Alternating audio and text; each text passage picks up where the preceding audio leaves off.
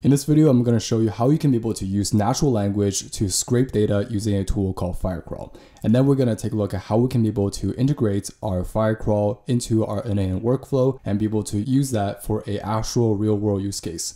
And lastly, if you were to stick to the end of this video, I'm going to show you a secret way that you can make money using Firecrawl. Now, if you do find value in this video, please make sure to like this video, consider subscribing to this channel for more AI and tech content like this. And with that being said, if you're interested, let's continue watching. So right away, you can be able to navigate to firecrawl.dev, which is where I'm at right now. And here is the landing page for signing up on Firecrawl. And here you can see I have already signed up. And once you sign up, this is what it looks like for the dashboard. And if we were to click on usage, and you can be able to track the current free plan for the usage. And right now you can see that I have been using a lot of the extract tokens, which used up about 36% of the total free trials that I have. So let's take a look at how we can be able to actually extract data, right? So we can click on Playground, and here you can see we have different features. So we can be able to scrape a single page. For example, if I were to scrape this website, it's going to run. Currently, you can see that it's going to scrape the data. And once the data is scraped, you can see that it's currently in a markdown format, and we can be able to also convert it into JSON format.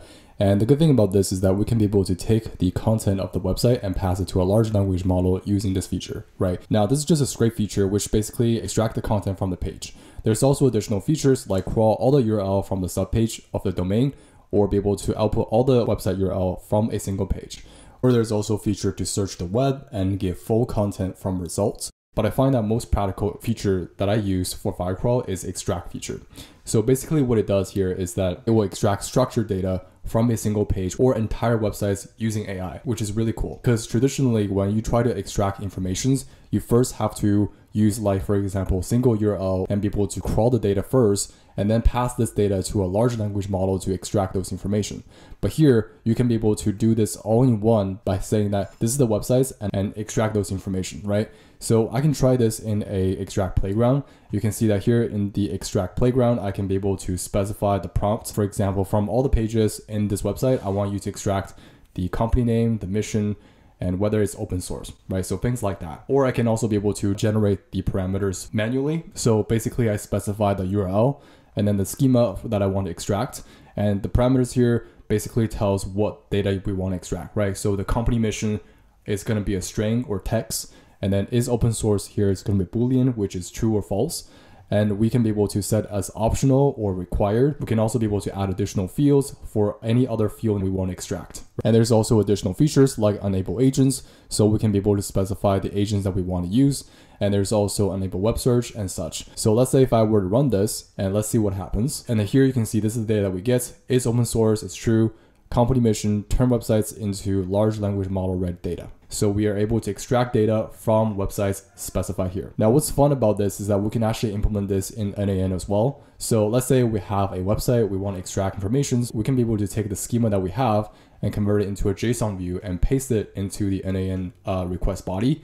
So you can see here that we have the properties, we have the required fields, and then we can be able to take this as a request. And let me show you how that works. Now, to use Firecrawl in our n8n workflow, we can just look at this blue section here. And here, basically, we can see that this is the Firecrawl, which will basically try to use the extract features to extract a URL. And we're trying to use the Firecrawl to extract the name and the email from a URL. That's the goal, right? And basically how it works is that we first try to run a extract job. So based on the Firecrawl documentation, we want to first start the extract job, and this will basically run the job, but we're not going to get the data right away. We're going to wait for 30 seconds or so, and then once the job is completed, then we're going to try to get the status. By that time, the job might not be completed yet. So what we can do is while the job is still processing, then we're just going to wait 10 seconds and be able to send another request to get the results.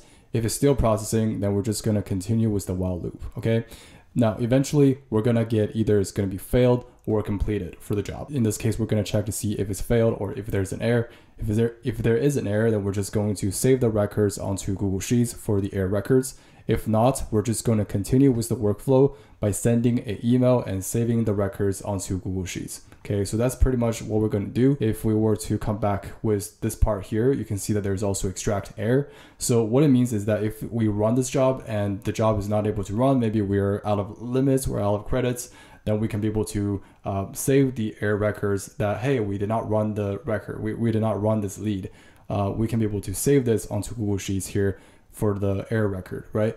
So basically that's how the workflow works, right? We can be able to use Firecrawl to extract data. We're not going to get the data right away like some other API that we can call. So we have to, using this process to first trigger the job and then check the status for the job constantly in an interval, right? And once we have the data, we can then be able to use that data to continue on with the workflow. And to show you that the actual workflow is working, you can see that I have run this workflow multiple times. And basically you can see that for each of the workflow, for example, the latest workflow here, we are able to get the data, there's no error, and sometimes there might be error too. So if we were to look at the data here, first we try to extract data from the Google Sheets. So get lead, and first we are trying to trigger this workflow. If we were to click on the schedule trigger, we're trying to trigger this workflow in every 5 to 7 minutes. And then we're going to try to extract a lead from Google Sheets. And then the goal here is we want to use Firecrawl to extract name and email from this URL, right? So we pass the URL to the Firecrawl. So here you can see we're using a post request, and this is the URL for extract. For headers here, I basically put the authentication tokens for the headers. And then if we were to scroll down, you can see that this is the JSON body for the request body. And here you can see we have the URL, which is this one right here, which is the website. And then here's the prompt and also the schema, okay? And these are the properties that we want to extract. And once the extract job started, then it's going to wait for 30 seconds, and then we're going to get the status. So if it's completed, then we're going to continue on, be able to send the data and be able to save it onto Google Sheets, okay? So very simple. Now, if we were to look at the Google Sheets, you can see that this is what it looks like. So you can see that we have many records here. Some of them could be error records. For example, this one where the URL is not valid. So if I were to click on this URL, you can see that the website is not working. Maybe the website is down, for example, right? So that's why we have to record those error records onto Google Sheets. This is the record. We did not send the email, but because there's an error, right? And then we also log the error message here. Now, if we were to scroll down, there could be also different kinds of errors, right? Where there could be errors like 403, where this is a Facebook page and we cannot scrape this data from Facebook. So that's pretty much how we can be able to run Firecrawl in our n8n workflow and be able to use that in a practical use case. The other way you can use it is to be able to make money out of it, right? So for example, if you see Apify store, you can see that there's so many web scraping or automation projects that you can be able to create. And these are pre-built actors that people can call. For example, let's say if I were to search for Google Trends, and here for this actor, you can see that it basically scrapes the Google Trends data. And here you can see the price for that is $20 per month, which means that people pays $20 for using the scrapers. So you can literally use Firecrawl to crawl this data as well. So for example, here you can see these are the list of keywords for Google Trends, and I can be able to scrape this data by passing the URL and then the schema that we want to scrape. So here is going to be a list of trends, right? So for each trends, we have the keywords, the volumes, the breakdown, and when it will start to be trending. And I can be able to send this request. And here you can see we scraped 25 items and we can output this as a result. So pretty much we can be able to monetize our Firecrawl API and without writing any code to scrape data. Now, pretty much this is it for this video. And I basically show you how you can be able to use Firecrawl and implement this in n8n. And lastly, how you can be able to monetize it using Apify. So if you do find value in this video, please make sure to like this video and consider subscribe for more content like this. And as always, I will see you in the next video.